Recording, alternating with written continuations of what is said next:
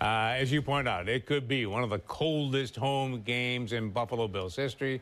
So how should fans prepare for all of this? Well, Natalie Kutchko breaks down what you need to know if you plan to go there and brave the cold.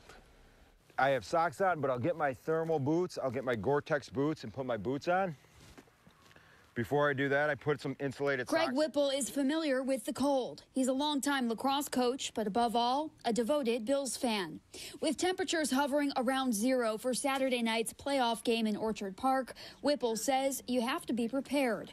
Under concerns of frostbite, that includes layer upon layer. You have to stay warm. Once you get cold, you're going to be cold the rest of the day. So you want to stay warm right from the get-go, and you want to keep moving around. The biggest thing in probably with the Bills team and even the fans in Buffalo and what we do as coaches is preparation is everything.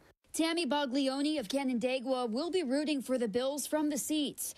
Well, it's part of living here. You know, we're used to this kind of weather. This is bitter for sure. A season ticket holder, Boglione says she wouldn't miss it for anything.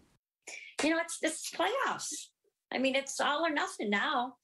You know, you be there or be square. For those who will be in attendance, doctors urge you to dress as warm as can be and take breaks in heated areas if possible.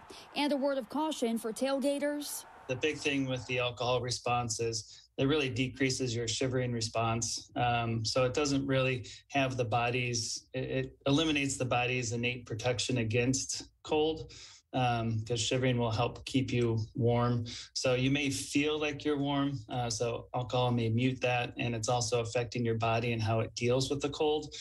So it just puts you at higher risk. If we're going to the game, the biggest thing is we got to put our jerseys on. Keeping a strong mental perspective, Whipple says, is also important for both fans and players. Don't think about the weather. Don't let the weather affect you mentally. You just go do how you do in a normal game and try and help the Bills win and go get a victory.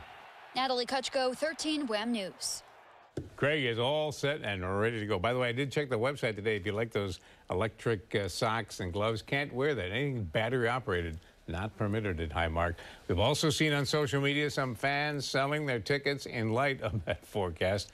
Mike, by the way, will update the lineups and injury lists a little bit later in sports.